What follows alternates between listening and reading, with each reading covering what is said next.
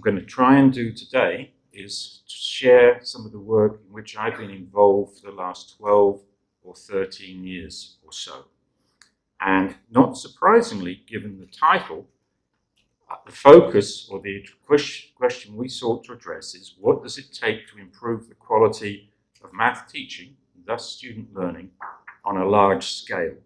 And I'm going to start by giving as short an overview as I can, but it's tough to do, of the MIST project involved with. And the goal of that project, just to be clear, was to identify potentially productive instruction improvement strategies. The sorts of strategies that might be implemented at the school level or at a system level.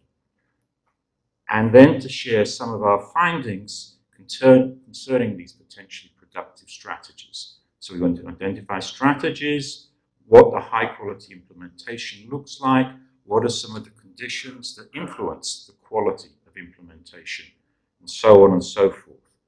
But before I do, I need to say just a few words about the US education system. Couple of points only. The first is it's a decentralized system. Each US state is divided into a number of independent school districts. There are 13,500 school districts in the US. Each one has the primary responsibility for what textbooks, what materials are we going to use, how are we going to support our teachers, learning, all these sorts of things. All of that's at the district level. Many of these districts are very small rural districts. Our biggest districts are the city or urban districts, 100,000 students or more. So in the US context, when we think about instruction improvement at scale, the biggest administrative unit it makes sense to investigate are these large city districts, okay? And so that's what we attempted to do. The second thing to know are a couple of federal policies. The first one, and I don't know if this word of this filtered across the Atlantic, is called No Child Left Behind. It was passed by Congress in 2001. It mandates that all states have to establish standards or goals for students learning in math and English language arts at each grade level. And it has to develop and implement tests for students in grades 1 and 3 through 8 at the end of every year. The key point to note is these tests really matter. Each school is set a target which ratchets up year by year. If they fail to meet those targets, schools are closed, principals are fired, and so on and so on. The assessments that were developed, sadly, were very procedural in nature. They didn't actually align with the state's own standards or objectives. So that was the environment in which we began working with this very draconian, procedurally oriented assessment system. In the last 3 or 4 years, there has been an introduction of a new set of standards where they're trying to align standards across states, the Common Core State Standards. There's issues around moving content down into lower grade levels, but the level of rigor of the standards and the assessments has improved. Yes, there's procedural fluency, but also more of an emphasis in the assessments on conceptual understanding, reasoning, problem solving, and so forth. So I would say from our point of view, given our agenda, this is on balance good news rather than bad news. So that's the sort of background.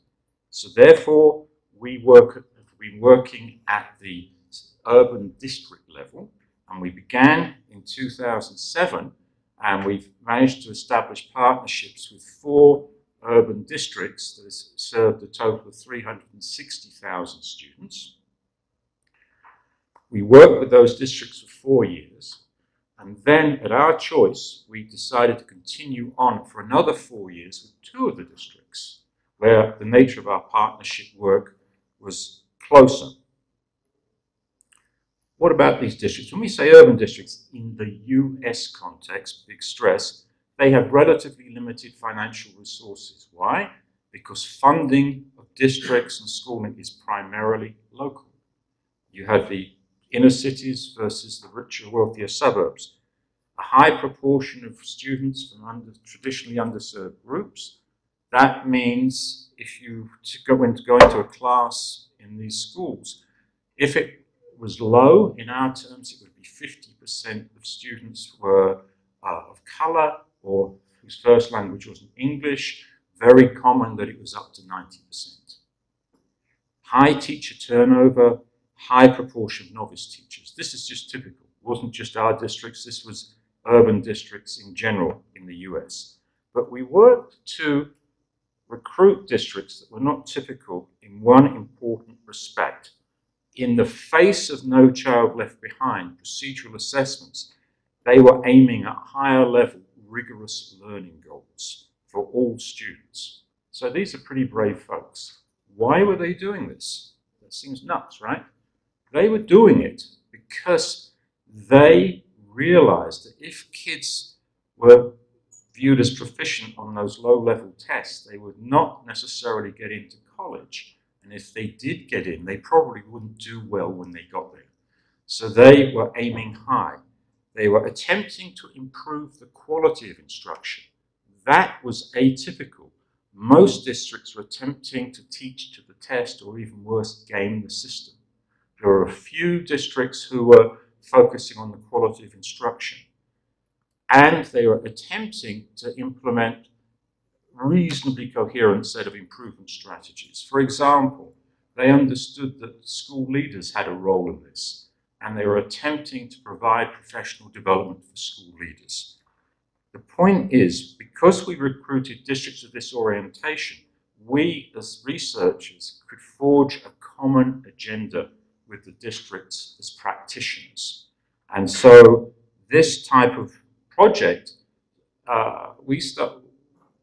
subsequently has become called a research practice partnership, which in this sort of term became current about 5 or 6 years ago, not our invention, and I would say has become increasingly important, and significant number of people, including funding agencies, are coming to see value in this way of working, where we do research with rather than on practitioners, where it's a genuine collaboration.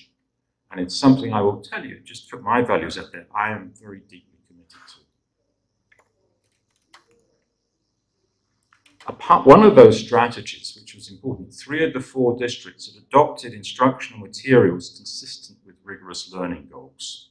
And I mention this because of the emphasis on task propensity. I was thinking of Kuno's presentation. In these materials, the lesson structures introduce or launch, would be the term typically used, a rigorous mathematical task. Rigorous here means challenging, conceptually challenging for students. This is no mean feat to do this well. Kids work on the task individually or in groups, depending on the task, and then there's a whole class discussion of student solutions in which the teacher presses students to explain their reasoning, makes connections between different solutions, and so on and so forth. Now, this is the basic structure. There's also typically, in most lessons, a place for what are called number strings, which are very consistent with some of the mental arithmetic activities. Number strings refers to, I'm thinking of Hamsa's presentation yesterday afternoon, with the sequencing of tasks, so that you have one sort of mental task and then the next one is set up so there's the possibility of using the previous result to figure out the next one and so on. But there was a discussion of solution methods and so on and so forth. But that, there can be variations of this basic structure. But that's the sort of basic idea. So against that background of the project, of US context, of our partner districts, what were our goals? We had 2. Pragmatically, in the spirit of partnership, we worked to add value to the district's instructional improvement efforts. Our research goal was to develop, God help us, what we call an empirically grounded theory of action for instructional improvement. What the heck does that mean? Well, it means It's a set of policies or strategies for supporting teachers and others' learning. And we say learning because if you have a policy and it's implemented, anytime a policy doesn't just ask for more of the same, it involves learning. So we want to pull out and highlight the learning involved, and we want to analyze policies as designs for supporting learning, and we want to see to what extent there are supports for that learning and so on provided. And it also involves a rationale that explains why it's reasonable to expect the policy or strategy to be effective, to lead to the intended outcomes as well. So how did we get? Back in the day, in 2006, we did reviews of the literature to come up with some initial conjectures about what it would take to support instruction improvement at scale.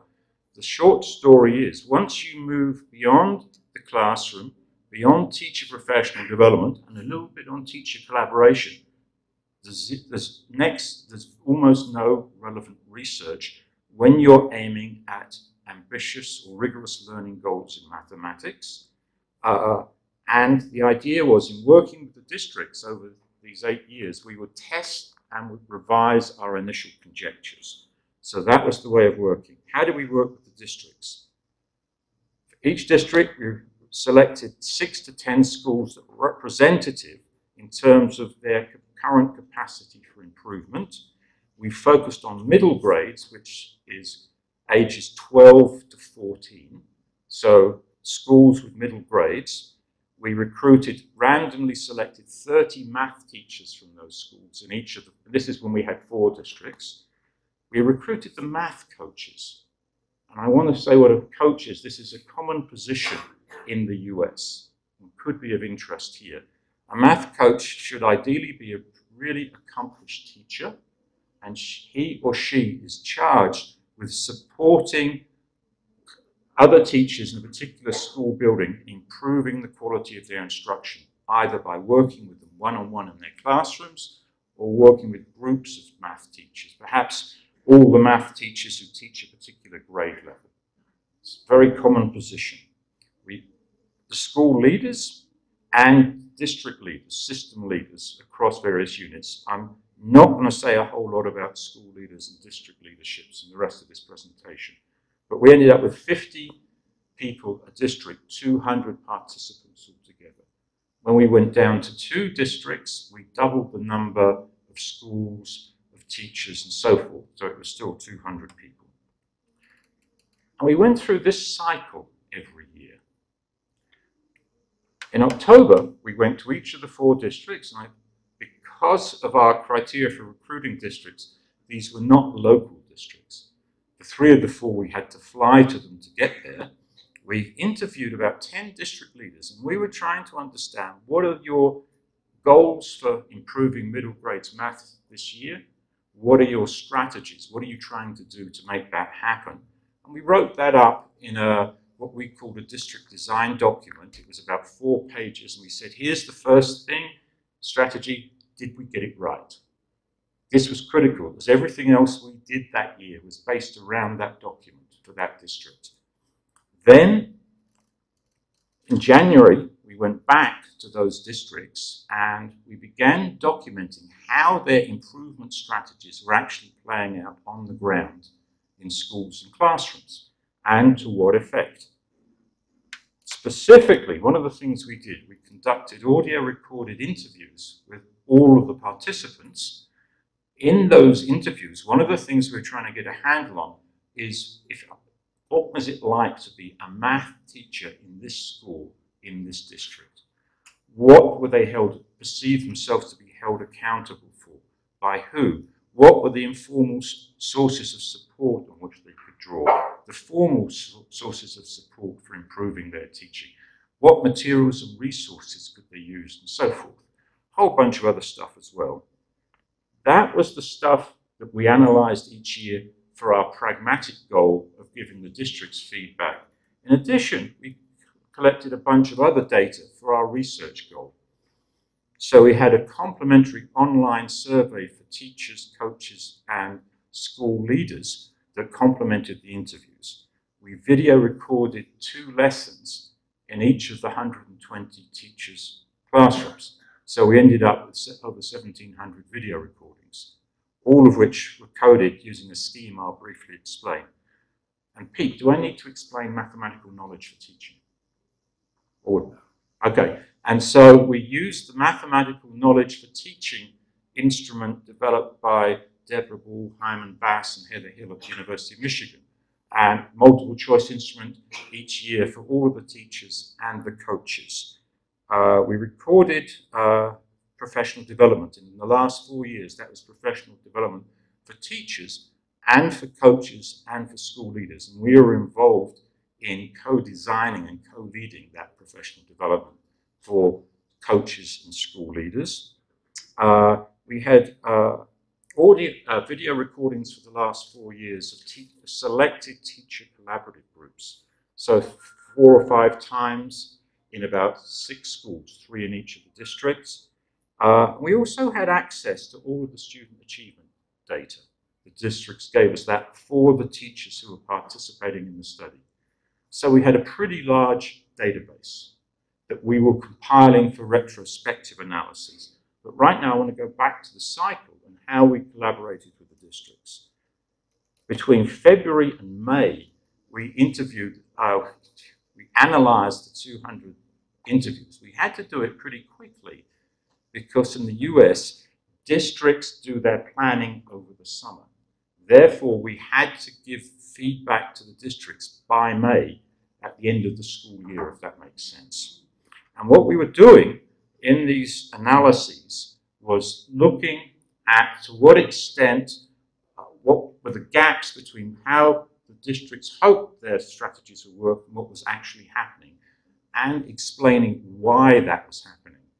And we developed a framework for developing those explanations, which we call the Learning Design Framework. And against that background, we made actionable recommendations to each district on how they might improve their strategies to make them more effective. We wrote that up, so it's about a 15-page document, and we based it around those initial strategies or plans. Remember, at the beginning of the year in October, we'd interviewed district leaders and sent them a document saying, we want to check we got your strategies right. Then we said, for strategy 1, here's how it's playing out, here's why it's playing out, here's how we recommend you adjust it or whatever, and so on. And we sent that to district leaders, and then we went back and we met with them for 2 hours to talk through, not to present, to talk through our findings and recommendations. And these meetings ended up being quite a big deal. Now notice, when we went back the following October and said, what is your strategies for this year? We could compare those strategies against our recommendations the previous May. We've done that retrospective analysis, and it turns out that across districts, across years, they attempted to take up and act on 67% of our recommendations. And if we told us we would get that at the beginning, we would have been thoroughly delighted. So we take that as some indication that we had success, or at least some success, in our pragmatic goal. This will be a figure familiar to Kuno, I believe, and it's a characterization of the way of working. One way to look at this is that we are in effect doing 4 parallel design studies at the system level. Well, each of these is one of those yearly cycles. In design research, if you're familiar with the methodology at the classroom level, the cycles are daily. If we're working and doing a design study to investigate teachers learning there from one professional development session to another, at the system level, those cycles are annual. The size of the beast, it's like turning the Titanic, so to speak. And notice it's a partnership in that there's a collaboration between researchers and practitioners on the enactment of the cycle. So we draw on the current version of the theory of action that informs the recommendations we make on how to improve the strategies. But when you're doing this work and you're dealing with a particular case and you have to take account of current district capacity and you've got to come up with a recommendation and it's already late April, that really helps concentrate the mind wonderfully and you figure things out specific to that case. When the dust settles each year, we then step back and said, does what we figured out for District B around school leadership, has that got any implications for District A or C or D? Maybe, does it have any implications for revising our theory of action, which then feeds in? So that was this sort of bootstrapping process of working our way up. And again, I want to say that the research on which we could build beyond teacher collaborative groups was really, really thin. And I've said this in the US, and I mean it.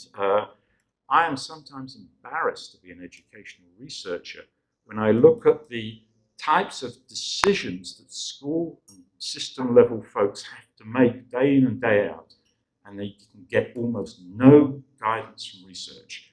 And that became very clear to us as we went through this process.